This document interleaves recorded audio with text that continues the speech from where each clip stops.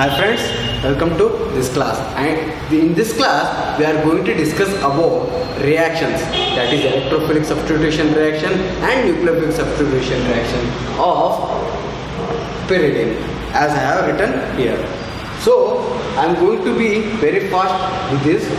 See, pyridine when react with bromine, and we know that pyridine is having 6 pi electrons and there will be electron load above and below. So these are rich in electrons. So the electron deficient compounds like electrophiles are going to attack this electron rich pyridine. So these are the few electrophilic substitution reactions. And also we know that why they are undergoing only substitution, why not addition. So here see, this is one is bromination. Bromine in 573 Kelvin reacts with pyridine to give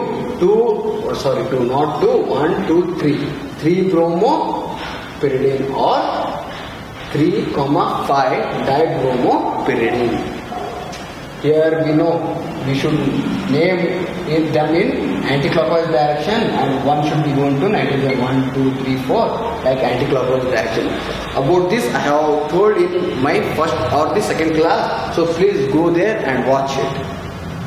And this is about bromination. The next, this is about mercuration. CH3CO2Hg when treated with pyridine, we are going to get 3-acetoxy mercuric pyridine.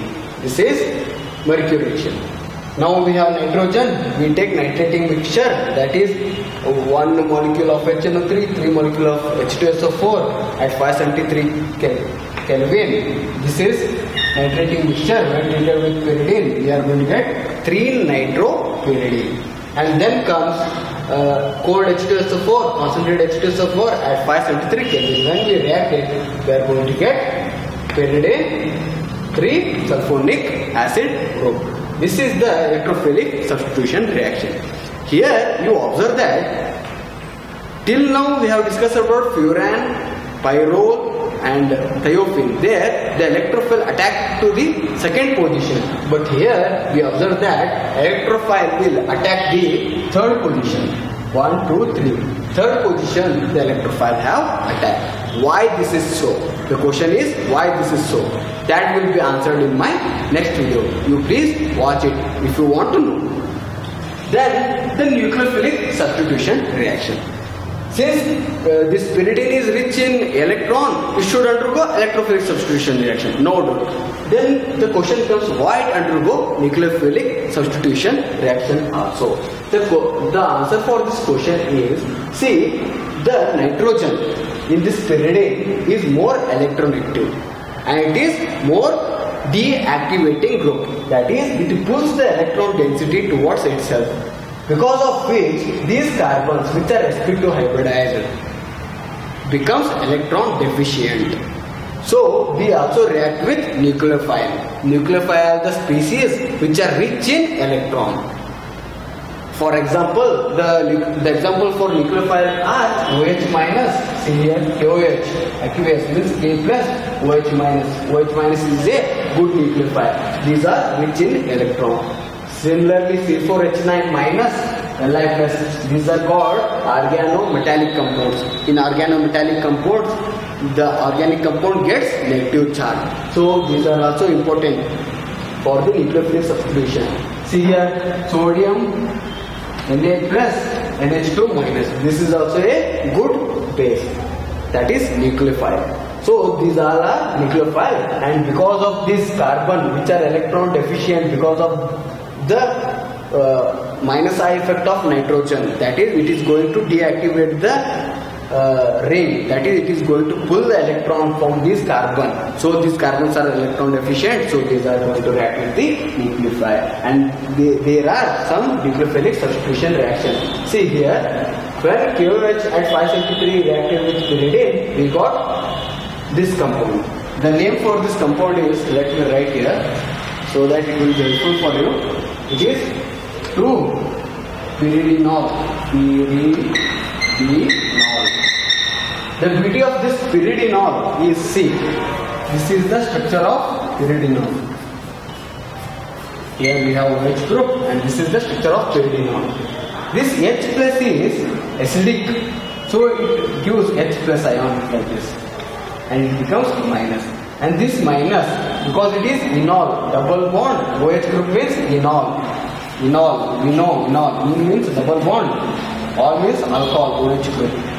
And this OH group will be acidic in nature because double bond. This will be having sp2 hybridization. The hybridization of this carbon is sp2. So it can have that electron. It has capacity to withdraw that electron. Because of which it gives H plus ion here, and this electron will be pulled by that carbon. So it shifts here. And this electron comes here. So the next compound what we get is like this. Nitrogen is here, it gets minus, and here hydrogen. So N minus H plus bond will be formed, and here we have ketone, C double bond O. Ketone group is here. So the name for this is 2-pyridine, ketone. O stands for ketone. See, from 2-pyridinol, it rearranged. That rearrangement is nothing but tautomerism. I have shown you tautomerism. Why it gave H plus? Because of sp2 hybridization of carbon. It can have the control over the electron. It can withdraw those electrons because of sp2 hybridized, 33% of S character. And this is indole. In means double bond, OL means alcohol. This is about 2-pyridinol. Then here see organometallic compound C4H9. This is butane, N-butane lithium. At 373 Kelvin we are going to get this product. And here in nucleophilic substitution we observe that the nucleophile attacked only to the second position. 1, 2. The second position the nucleophile have attacked, whereas electrophile have attacked to the third position. 1, 2, 3. Third position the electrophile have attacked. Why this is so? That will be explained in my next video, which will be in series. This is about what nucleophilic substitution reaction. Here also we have metallic compound, say organometallic, C6H5, 2-phenyl pyridine we get. Here it is 2-butane pyridine. Here we got 2-amino pyridine. By treating NaNH2 at 383 Kelvin. In next class we shall meet and we shall discuss why this is so. Till then, take care and have a great day. Bye.